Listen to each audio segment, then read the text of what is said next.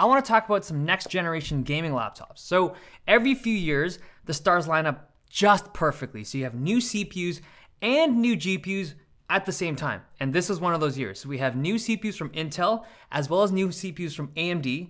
Both look really promising, but also new GPUs from NVIDIA and AMD, all for laptops. On years like this, when everything's new, it's like a really good time to buy stuff.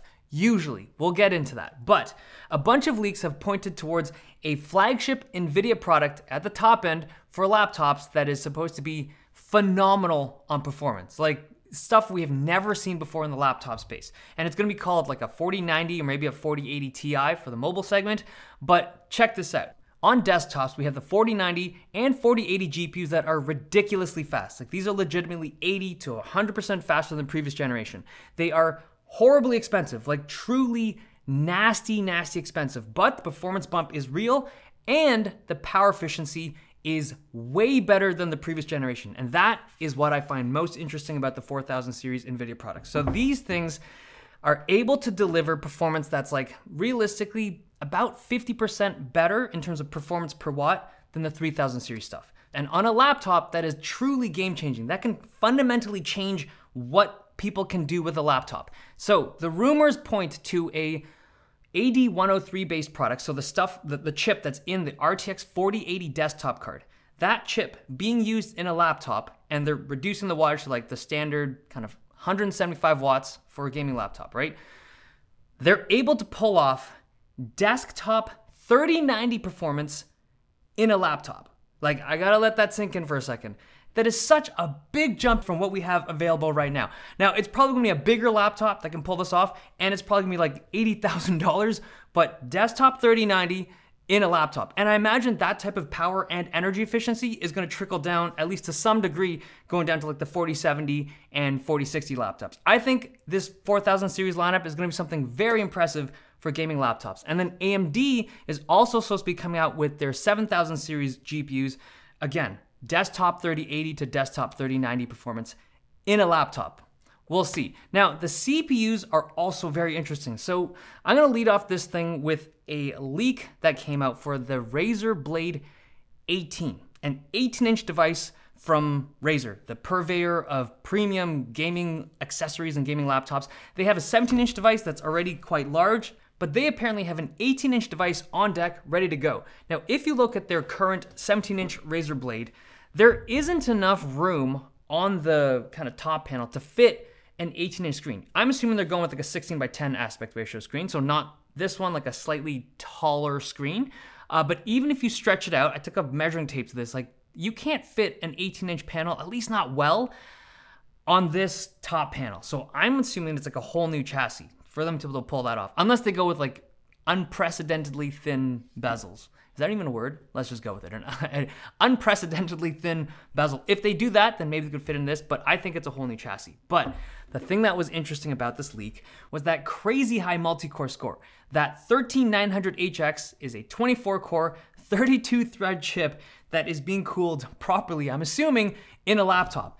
So, like, that is a desktop caliber chip, like the 13900K from desktop, just detuned a little bit, so lower wattage, lower clock speeds, be able to fit into a laptop. And I mean, the performance is unreal. Like if you look at last year's chip, not last year's, but like the current generation, 12900H and 12950HX chips, these are very powerful chips, truly the fastest stuff you can get on the market for laptops. And this new chip beats that top score by 40 or 45%. It's nuts. Like I don't see how they're cooling something like that in a laptop. It is Geekbench, so it's just a short burst of performance, but it's just a crazy high score that just never could have been achieved before in this space. And there's also that leak of the new AMD chip. It's a 12-core chip, so it's gonna be a nice step up compared to anything we've seen from them in the past, and I think there's just gonna be more AMD laptops in general. At this point, they've proven to the world that AMD can deliver really good components in the mobile space, and I mean, that's awesome. But all of this sounds great. New components, better performance, everyone's playing in the game, it's good, until you kind of think about the price point of all this stuff. So I'm convinced that at the top end, these devices are gonna be nasty expensive. Like I wouldn't be surprised if that high end, like 4090 laptop and whatever Intel CPU they throw in there, I wouldn't be surprised if it's like a $5,000 laptop, like a legit 5,000 US dollars. I could see it. I can see that price tag just like burning a hole in my eyes. I'm like, how? It just kills me, right? Because you have really cool tech from companies that has come down to like the laptop space, and it can be like, we can do really cool stuff with it. Well, we'll come back to that, but it's like, it kills me. Now, the perspective I have on that is this. Based on history, when the 30 series laptops dropped and when the 20 series laptops dropped, like when they were announced, there's this small window of time right after those products are announced that like the previous generation stuff goes on a pretty aggressive sale. I remember it was very noticeable when the 20 series laptops came out, and like those 1080 and 1070 laptops were like $1,000 or like $1,200 for like really good stuff.